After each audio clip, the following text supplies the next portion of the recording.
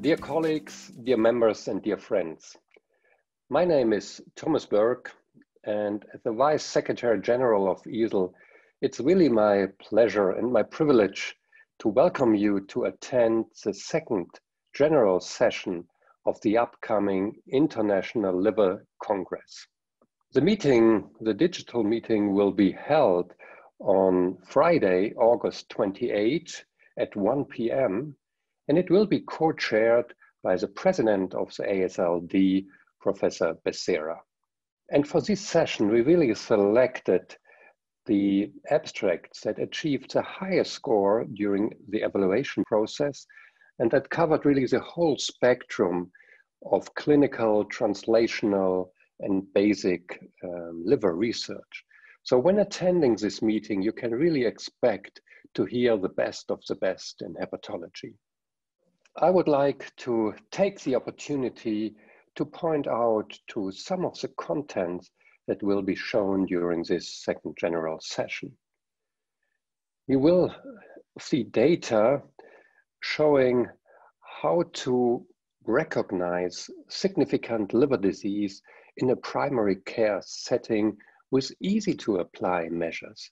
And this could be really a very big step forward in our attempt to prevent liver-related endpoints.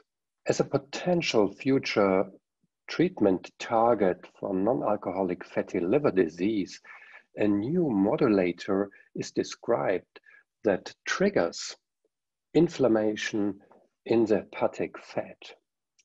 And in a second basic research study, the delicate balance between inflammation and fibrogenesis on the one hand, but regeneration on the other will be explored, and showing that when inhibiting inflammation and fibrogenesis, you probably have to pay the price that liver regeneration will become compromised. For the cure of hepatitis B virus infection, RNA interference has become a very interesting approach. But it's unclear so far what happened after treatment is stopped.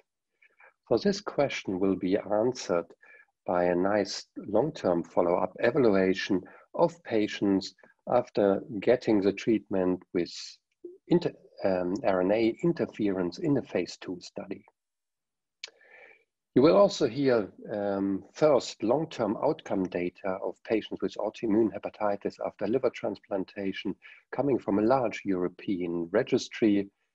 And finally, the big question, how to follow the many patients with hepatitis C virus-induced cirrhosis after cure in terms of HCC surveillance will be answered by a large trajectory clustering analysis coming from the ANRS survey cohort.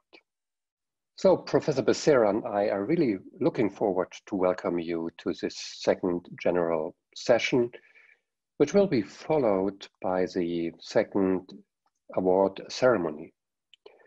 And while all of the presentations are pre-recorded, we will have a live and hopefully lively discussion via the chat after each talk.